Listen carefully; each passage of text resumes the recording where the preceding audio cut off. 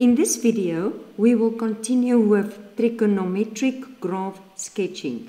You will find this on page 165 in the Namibian AS-Level Mathematics textbook, y equals mx+c to success. Let's look at another example. Sketch the graph of the curve y equals 3 sin x. It's in radians and it's from negative pi to positive pi. Okay, stop there. Now, if you know just the normal sketch, now let me show you my thinking, how I will make this sketch. You can still work on, I don't like the color, it's not strong enough.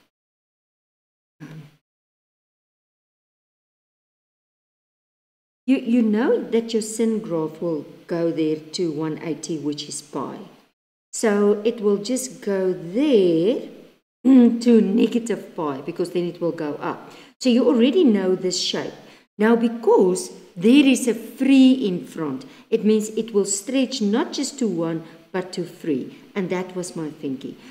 If you sketch that, because a sketch must still be a little bit accurate, can you see my little marks there? Still go and make a centimeter, or 2 centimeters to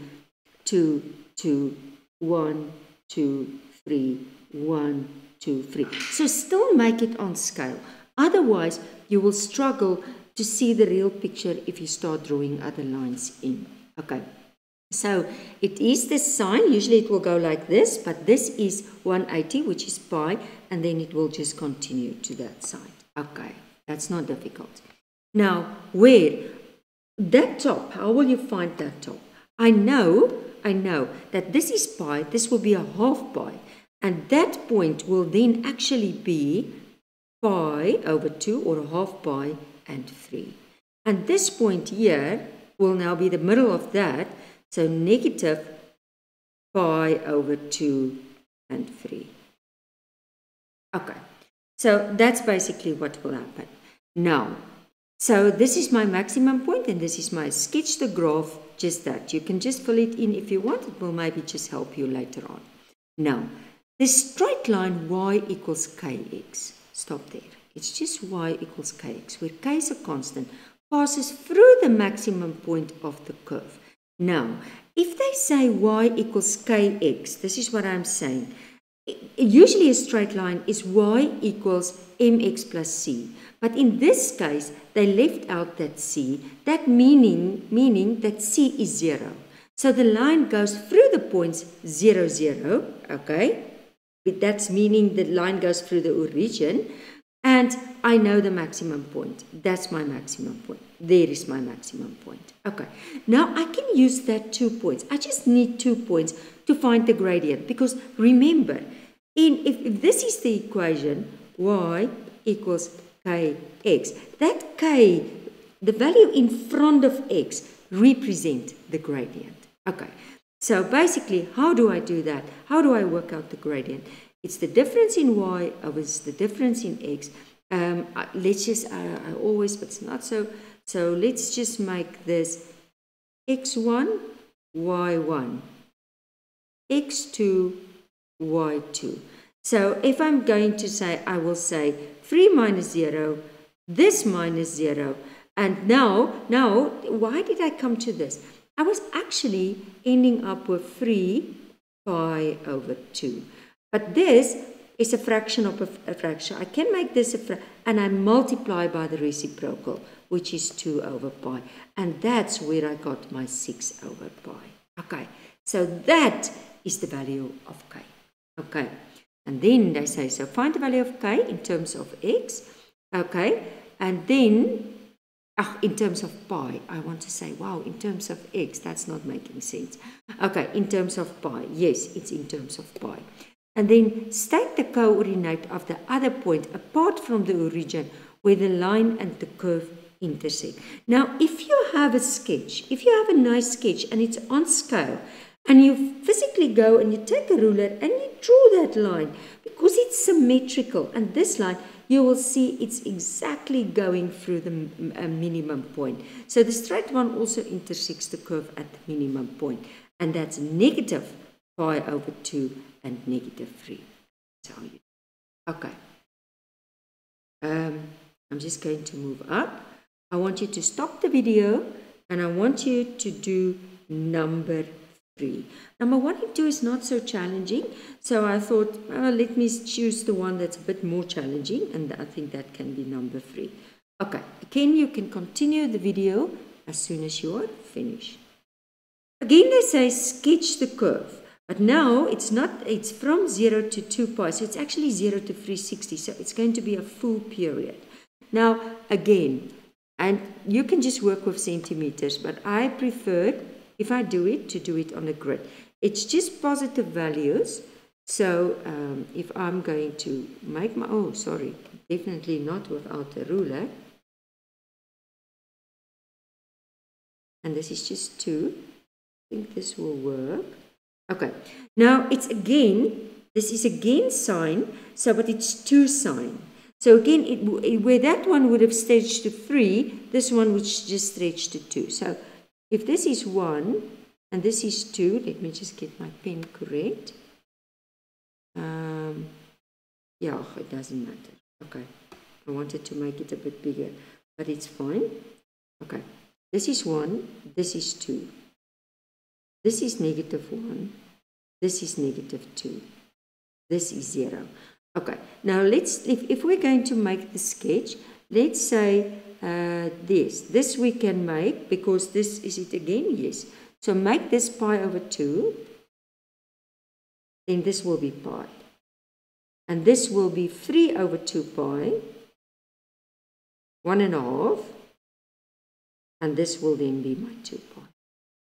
Okay, so, and now if it's going to 2, then it means, and you can check on a calculator also, but you must know your basic sketches. And I think if you know your basic sketches and you work from there, then you will see this is going to happen.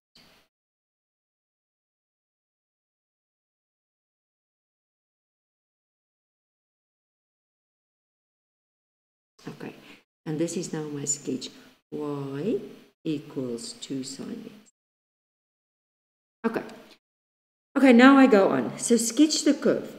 By adding a suitable line to your sketch, determine the number of real roots of the equation. But I must first work with this. And I must first isolate this blue one. So let's start. Let's write it down. That was number A. So number B, this was 2 pi sin x equals pi minus x. Now, don't forget that my blue one was y equals 2 sin x. So if I underline it, this is the 2 and the sin. I want that on a side. So get the rest away. Now, how do I get it away? I can do anything as long as what I do on one side, I do on the other side. So let's go and get the pi away. So I divide. And I divide, and that cancel. So I'm left with 2 sin x. Okay, I'm going to break this one up. So it's pi over pi, put it over the d, and x over pi. Now I think. Come on. X over pi. Okay, so this is going to be 1 minus 1 over pi x. And this is my 2 sin x. So that is now my blue side. Can you see? So there is my other line. So I can go, I'm going to move it up a little bit. And I can say, therefore, and I'm going to put, this is a straight line. So remember, this is mx and this is c. So if I put it in a straight line, I put first -1 over pi x, that's my gradient, -1 over pi plus 1. Okay, that is my equation. And now, if I'm going to draw it on my sketch, now I must now draw this line.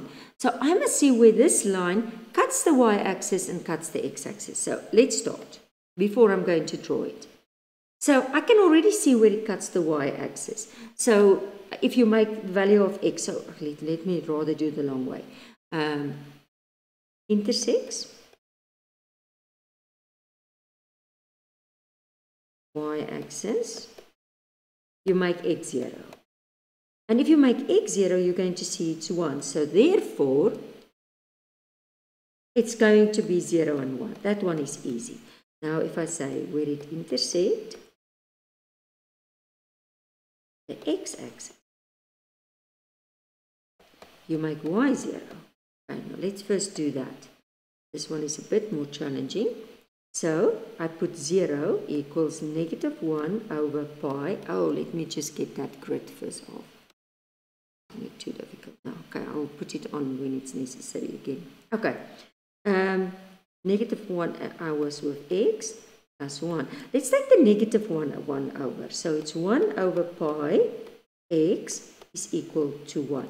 So if I divide 1 over pi and I divide 1 over pi, okay, let's move it up. So x is equal, that cancel, so it's 1 over 1 multiply pi over 1. And that is going to be equal to pi. Okay, so the x is going to cut the x-axis, so therefore the intersection will be pi and 0. Okay, now if I go back to my sketch, I'm focusing. Now I'm going to plot these 2 points. Okay, so on the y-axis, let's take the green. On the y-axis, it will be 1 and 0. No, 0 and 1. And on this one, it will be pi and 0. And then I take my ruler. I put it there on my sketch, because you have the sketch. You draw the line, and it's on scale. Now, the question was asking, determine the number of real roots. The real roots means how many times is this green line cutting the red graph? Okay, and how many times? It's cutting 1, 2, 3 times. So I'm saying, therefore, 3 real. Okay. And then the last one, state the equation of the straight line. Oh, that's easy. We already did that. That was number B, but now we will just write the answer in C. What was the equation of the straight line? It was actually the red one. Okay, make it red. So y, I'm sorry, no, just a stupid thing, but I just want to get my level correct here. See, so y is equal to negative 1 over pi x, or you can put the x there on top and say negative x over pi plus 1. And that is the equation of that straight line. And that's how you do it.